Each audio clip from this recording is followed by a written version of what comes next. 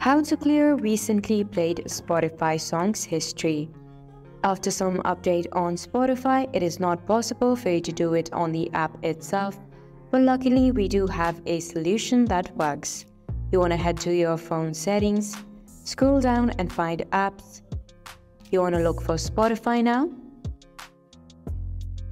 Scroll down a little and under usage you'll see the option of storage.